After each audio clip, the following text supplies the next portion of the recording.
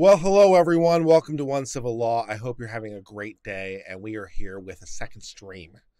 The Centers for Disease Control has just come up with a new regulation, which is being published in the Federal Register on Friday, in which the federal government, the Center for Disease Control, purports to have the authority to stop all evictions for people who are renting in the United States as part of disease control.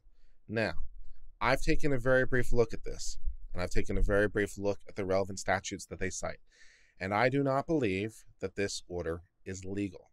I believe that this is an illegal order. I don't even think it passes the laugh test. I just don't think that the CDC has the relevant legal authority to do any of the things that they're purporting to try to do. So let's just look over the relevant statutes and look over the relevant language, and I'll tell you why I've come to this conclusion that I think that what the federal government is trying to do is very super illegal in this case, at least given the authority that they've cited. There might be other authority somewhere else, but this was the best that they've come up with so far, and I'm assuming there's no better because I'm assuming the best they could find. Okay, so this is going to be published in the Federal Register on Friday. The Federal Register is the journal of the federal government. It publishes all the regulations and findings from all the agencies. It's published every single day. And this is a draft. It's a draft, but it's a final rule that's being published on Friday. And this is an agency order. From the agency is the Center for Disease Control and Prevention, Department of Health and Human Services. Summary. All right. We're not going to read the whole thing. We're just going to read some operative provisions. I'll just read the summary, and then I'm going to skip a whole bunch of pages, and then I'm going to read some other stuff, and we'll get to the statute, okay? Because the whole thing is like 50 pages long. It goes through, or 30 pages long. It goes through a history of the disease. It goes through a history of the spread of the disease. You know, it goes through a lot of the biological realities of the disease, which you probably already know. We don't need to cover all that stuff. We're here to discuss the operative legal issues. We are taking as a given that COVID is a communicable disease that poses a risk, and we'll even take as a given that would be good for people not to be evicted, which seems like a plausible position. But here's what the Center for Disease Control is trying to do. The Center for Disease Control, which is located within the Department of Health and Human Services, that's just a very fancy administrative thing.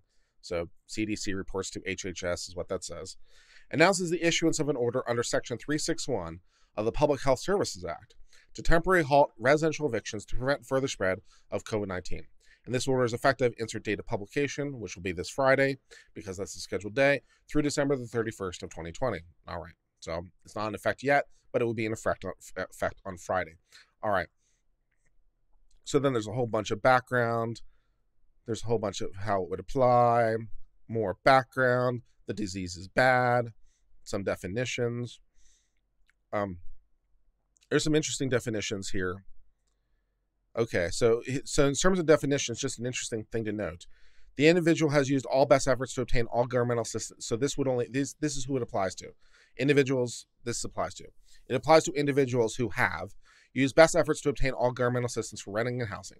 The individual either expects to earn no more than $99,000 in annual income or no more than $198,000 if filing jointly, was not required to report any income in 2019 or received an economic impact payment. So apparently if you make more than $99,000 a year, you can still be evicted. So I don't even know how the logic of this works. Like, if you have more money, then you can still be evicted, but if you have less money, you can't be evicted. I don't quite understand how the logic of that works. Like, if we're going to say that there's a public health reason for people not to be homeless, then why does that become less important if you make more than $99,000? I don't know. But there's a cap there. So you have to earn no more than $99,000. The individual is unable to pay rent or make full housing payment due to loss of work or other situation. They're using the best efforts to make partial payments that are as close to full payment as may be. So you're supposed to still make your best effort at making full payment or as close to it as possible. So good luck with that. An eviction would likely render the individual homeless or force the individual to move into and live to close quarters in some sort of shared setting because they have no other housing available. Which I suppose a court can try to adjudicate that. So that makes a new thing for a court to be able to adjudicate. Eviction means what you think it would mean. Residential property means what you think it means. State means what you think it means, including DC. On U.S. territory, interestingly, it defines it here to include American Samoa, but then it later takes it away because there apparently have been no COVID cases in American Samoa. So all the people who are living in American Samoa, this does not apparently apply to you. Okay. Statement, background, applicability.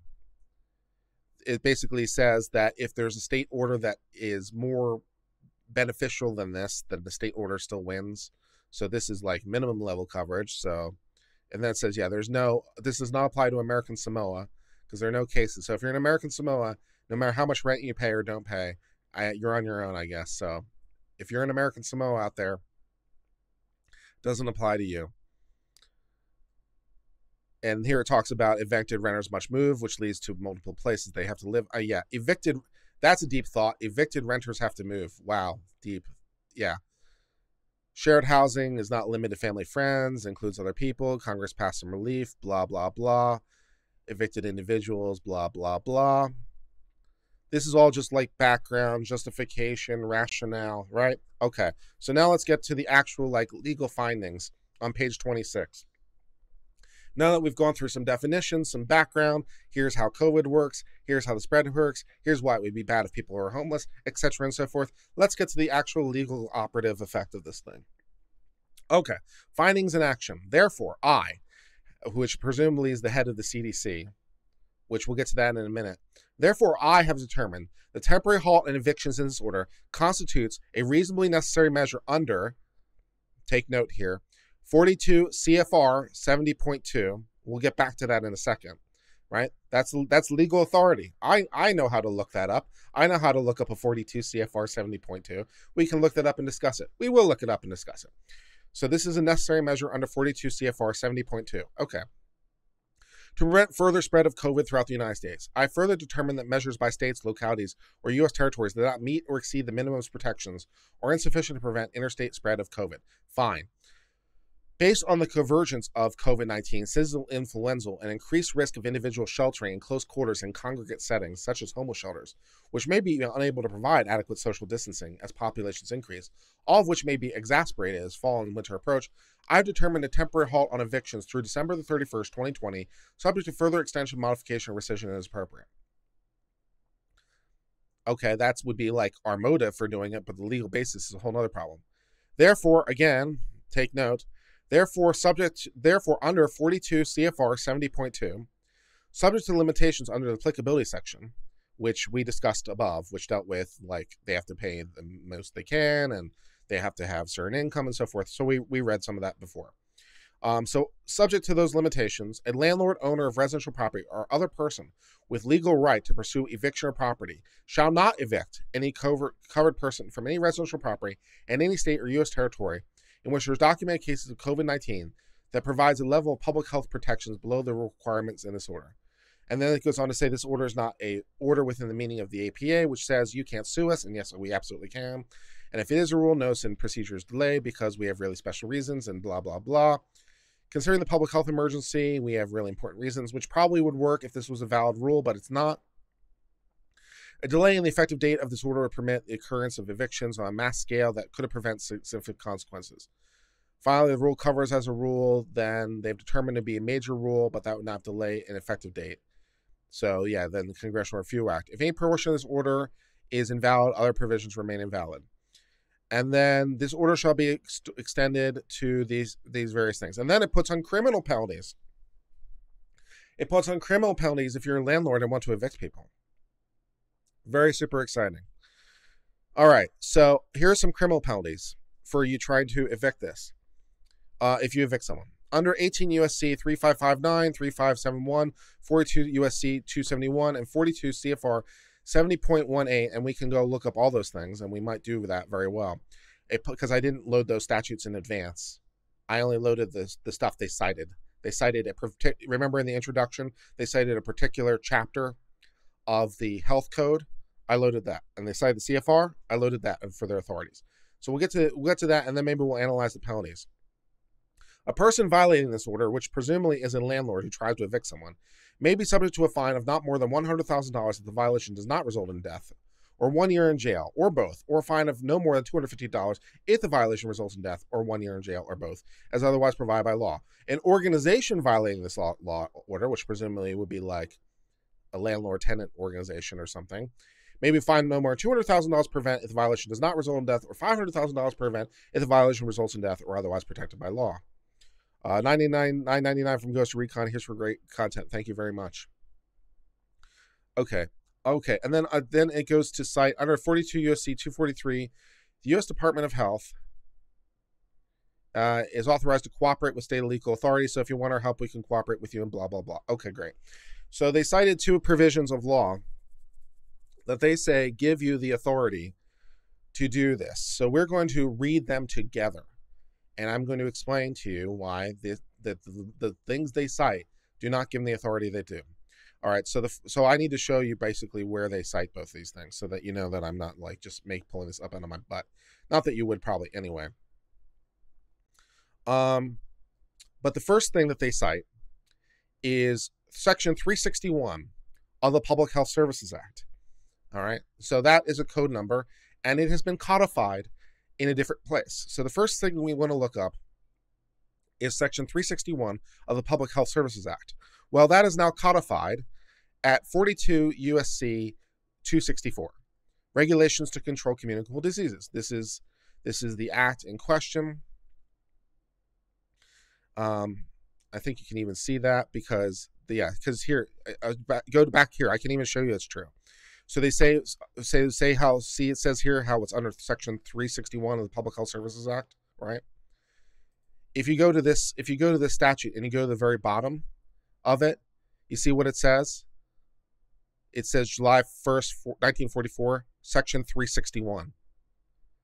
Section 361. So that's the same 361. So that's just pointing out like the different statutes that have impacted this. So when it's saying Section 361 of the Public Health Act, that's Section 361. So this is Section 361. It's just now exists in a different place, which is to say 42 U.S.C. 264, because it's been codified. All right, and here's what it says.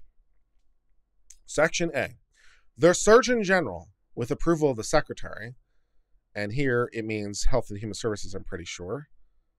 Yes, it means Health and Human Services.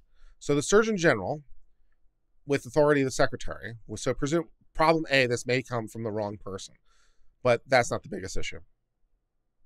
The Surgeon General, with the approval of the Secretary of Health and Human Services, is authorized to make and enforce such regulations as, in his judgment, are necessary to prevent the introduction, transmission, or spread of communicable diseases from foreign countries into the states or possessions, or from one state or possession into any other state or possession.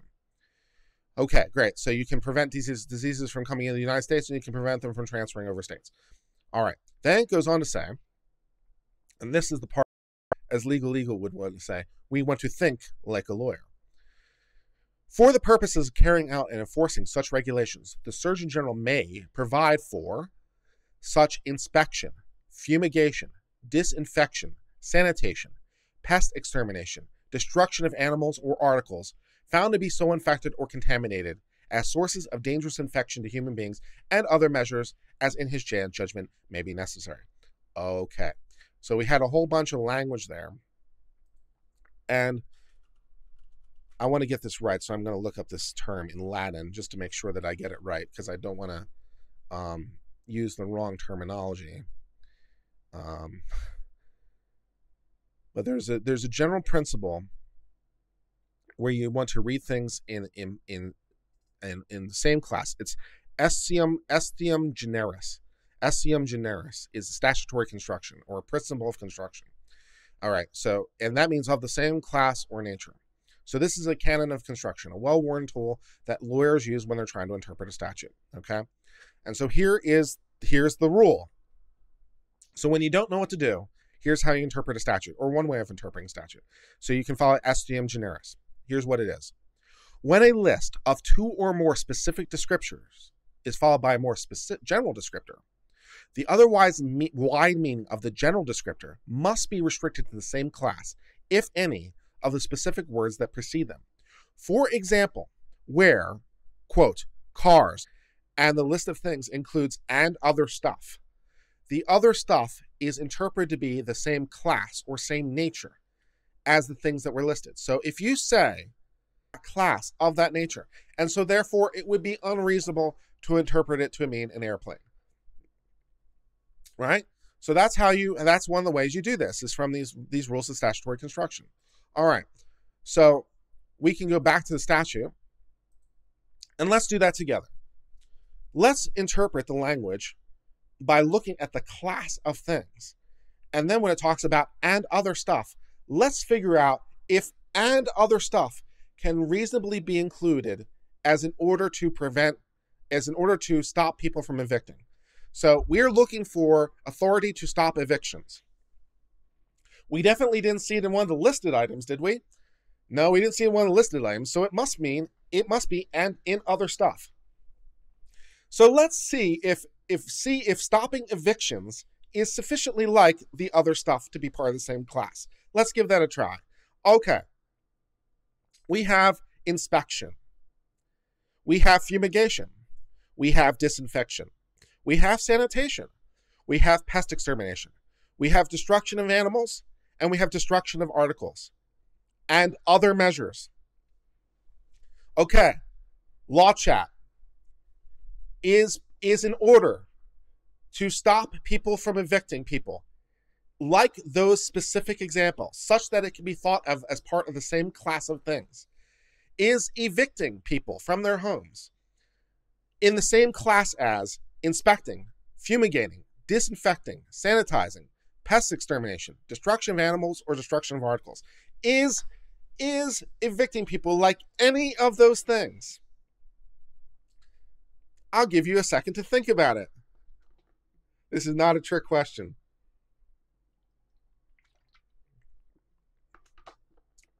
Yeah. So, no. You can't do that. Yeah. All right. So let's give the CFR a try. Remember they cited that CFR provision a couple times? 42 CFR 70.2. You remember that one? You remember that section? Let's see if the CFR gives it a try. Let's interpret that together. When the director of the Centers for Disease Control and Prevention, hey, that's definitely the guy we're talking about right now. When the director of the Center for Disease Control and Prevention determines that measures taken by health authorities of any state or possession, including political subdivisions thereof, which is a very fancy way of saying counties or cities, are insufficient to prevent the spread of any communicable disease from such state or possession to any other state or possession. Okay. So if the CDC thinks that any state or any county or any city is not doing enough to prevent infection disease from spreading, then he or she may take such measures to prevent the spread of disease as he reasonably deems necessary, including, it's a list again, inspection, fumigation, disinfection, sanitation, pest extermination, and destruction of animals or destruction of articles believed to be the source of infection. Okay, so now the generic language is front-loaded. Now the generic language is measures deemed reasonably necessary. So the other stuff is front-loaded in the list. But now we say reasonably measures, including, so we know we have a set, right? We know we have a set because it includes these specific items that we just delineated, right? So we know it includes these specific things. So is eviction similar to inspection, fumigation, disinfection, sanitation, pest extermination, and destruction of animals or destruction of articles? Is eviction like any of those things? Is it reasonable? Is what is reasonably necessary, which includes those list of things, which are all, I would argue, of a same class and same nature? Is eviction anywhere even vaguely in the same ballpark as any of those things? Could you go to court with a straight face and say, Your Honor, my authority to evict is implied because it's similar to one or more of these things. It's in the same class of goods. No, I don't think so. $2 from Joe's Mead. Will the landlords have standing to sue? Hell yes. And they're going to win. The CDC can't do this. It doesn't make any logical sense. It doesn't make any logical sense at all because it doesn't fit within any of the specific items, and it's not within the group of items. You know? And we can't read it. We can't read it unlimitedly open, right? Because if it were any measures reasonably necessary, well, we've just turned him basically into a czar, and we're not going to do that. So it has to be constrained. He can inspect things. He can fumigate things. He can disinfect things. He can sanitize things. He can exterminate pests. He can exterminate animals. And he can destroy items that he believes are disease carriers. That all seems pretty reasonable. That all seems like something that the director of the CDC could do. Your entire plant is a germ-infested factory. I'm going to burn it to the ground. That would work. I mean, it's an item, right? So, I mean, you want to burn the disease-infected plant to the ground. I guess you can do that. That's the destruction of an article. You know, this car has the coronavirus. I'm going to smash it up. Okay. I'm going to Lysol it until it soaks, until it starts flowing, until it flows like rivers. That all seems fine. You know what is not one of these things? Preventing people from infecting other people. You know, it's like, that is just, no, it can't, no, that doesn't make any logical sense at all. None of these things, none of these things, none of these things. So I have read the relevant statutes, and I've read the relevant CFR, which they cited to me because, you know, that was very kind. Yeah, and then they have this wonderful thing here, right here, under, yeah, they even cite it here, under section 361, otherwise known 482 USC 264, and 482 CFR 70.2, which is what we just read. We just read that. We just read those things. It is not in anywhere any of those things. So I don't know how the CDC or their lawyers thinks that they can get away with any of this, because this does not make any sense. This does not make any sense.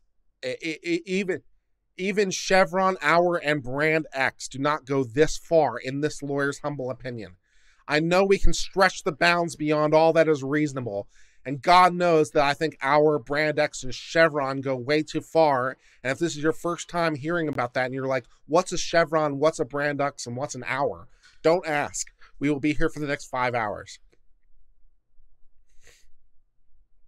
But even under all that authority, which is pretty expansive, East lawyer does not think it gets you to the ability to just to stretch the bounds that far. That's a lot of stretch, man. That is a whole lot of stretch. I'm not buying it. No. All right. So then they threatened us with some criminal penalties. So let's look up some criminal statutes, because, you know, we're bored. Let's look up some statutes. See what we got here. 18 USC 3559. This is just the general criminal statute. Just says, by the way, here's all the crimes that kind of exist. Here's the various classifications for it. That's super exciting. Thank you for letting me know that. Here's what a first-degree felony is. Here's what a second-degree felony is. Here's what a third-degree felony is. Okay, that's super helpful. Let's see, 3571. Fines. Okay, 71 just defines what fines are. I'd like to take your money. That's great. All right, 42 USC 243. Isn't that what we just read?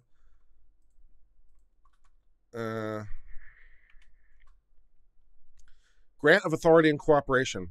The Secretary is authorized to accept help from the state and local authorities. The Secretary shall encourage cooperation, authorized to develop actions to engage cooperation. So the Secretary is allowed to play nice with others. That's nice. It's nice to know the Secretary is allowed to play nice with others. 264. 268. Quarantine duties of counselor. Any counselor or medical officer designated for such purpose shall make reports, shall be a duty to aid and no, yeah, blah, blah, blah. So that's great. I don't care. 271. What does 271 have to teach me that I don't really care about, I'm sure, either? Penalties for violation of quarantine laws. Yeah, so you can be charged with this various penalties, and it also looks like they're charging you more penalties than the statute allows for. Who dreamed this up in the Trump administration? Who in the office of general counsel of the CDC signed off on this? That's the question I want to know right now. And then we just define like what communicable diseases are and what director means and blah, blah, blah. And that's great. And what interstate traffic is, like you didn't already know that. Okay. Criminal penalties. 42 USC 70.18. What does that have to teach me? Does it teach me anything that I care about? Violations are $100,000. So that's where he comes up with the $100,000 part for the interstate quarantine. Of course, he has to have the authority to do it in the first place, which it isn't within the statute that he cited, maybe somewhere else, but not within the statute they cited. Not that way, because I can read. And we have the ability to cooperate, availability of federal resources, blah, blah, blah, blah, blah, blah. Effective date is on Friday, which is the date of publication.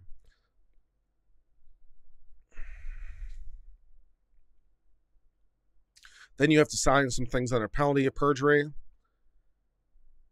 The authority, and then they cite it again. The authority for this is 42 USC 264 and 42. This doesn't make any sense. This doesn't make any sense. That's not the way laws work, man. That's not the way laws work, man. This pisses me off. This pisses me off. This statute and this authority is nowhere close to anything that would enable this.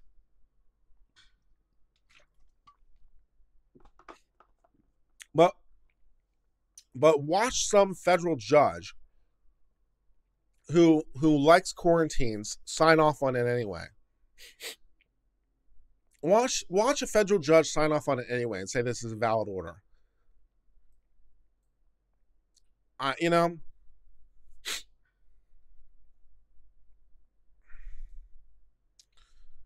$2 from Boomhauer. Dang you all to everyone. Hope all is well. $2, $9.99 from Ghost of Recon. Here comes great content. Thanks.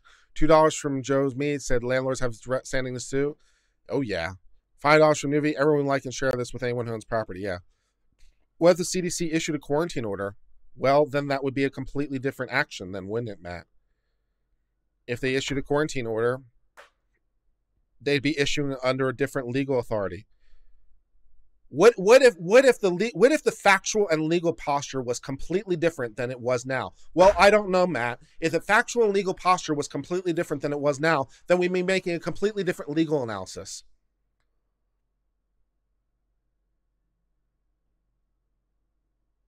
What if we weren't talking about evictions? What if we were talking about the inspection of meat? And what if it wasn't the CDC? What if it was the USDA? Would it be legal then?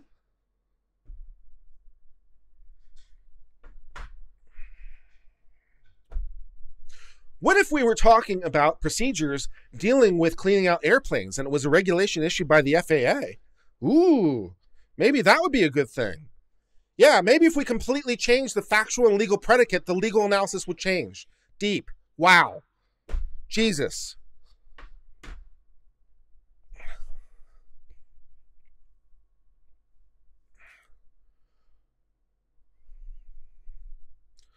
What if we were being attacked by a foreign country and the U.S. military responded? Would that be legal?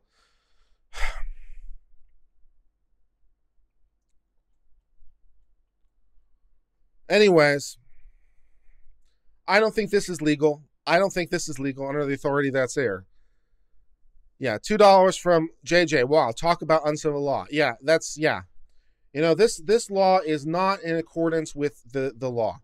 It does not have the authority under either. It doesn't. What they're trying to do in this order does not match up with either the statute they cited or the CFR. It is not there, and it cannot be reasonably read to be there. Yeah, maybe if they were doing something else completely different, maybe that would be legal. Wow. So yeah, maybe if they issue a different order under a different authority, we'll have to have a stream about whether or not that's legal.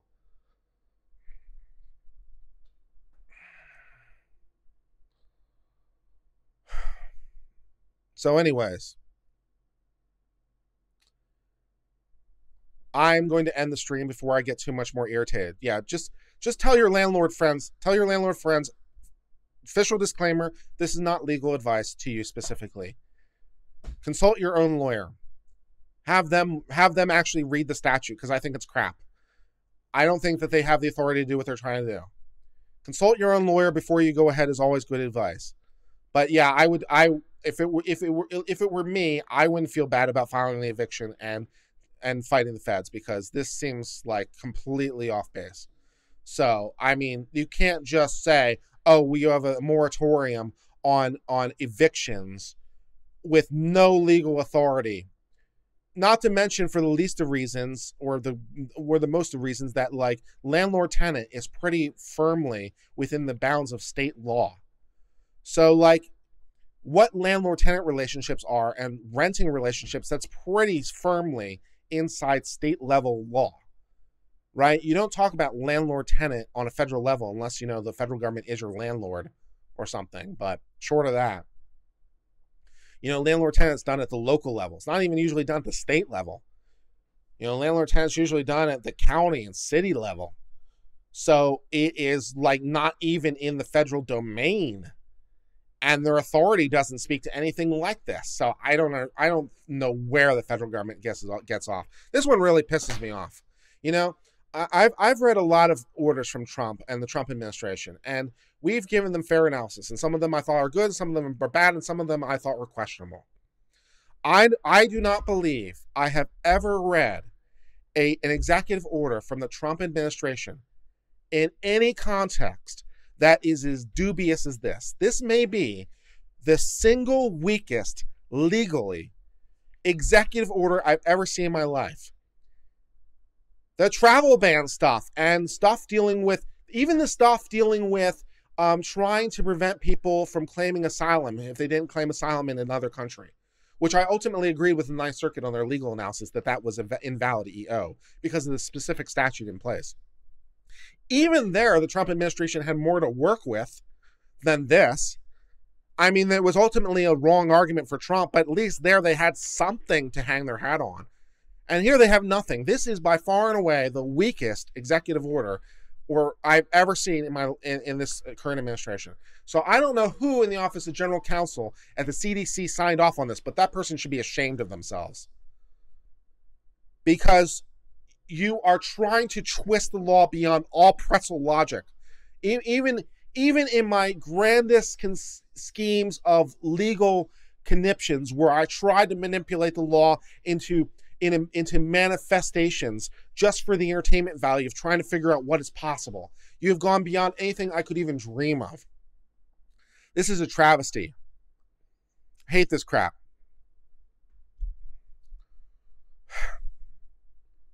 Tony says it's an optics thing. It ain't about the law. Well, you know what? They published it like it is a law. They published it in the Federal Register. They called it a law. The Federal Register is law. I mean, it's an order for, it's law. It's part of the executive agency. Whether it's for optics or not, if it were a series of recommendations, that'd be fine. They can recommend anything they want. But they're trying to put this as an order with criminal penalties. They just get bent, man. They can get absolutely bent.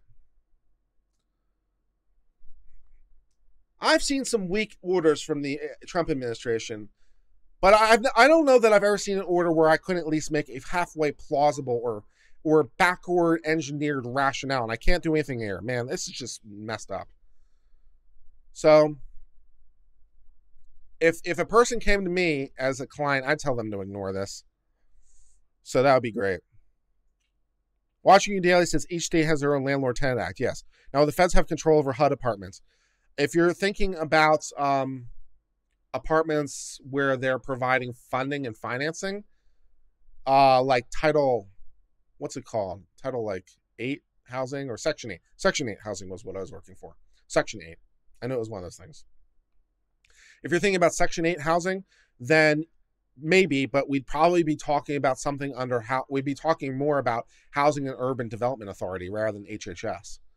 So if Housing and Urban Development has some sort of power within their scheme, then we'd be talking about Housing and Urban Development, which is a different department than HHS. But if you're thinking Section 8 housing and maybe there's something there, yeah, but we'd probably be doing it under completely different legal authorities. Yamamoto says, so you respectfully dissent? No. I dissent. I dissent. This is crap.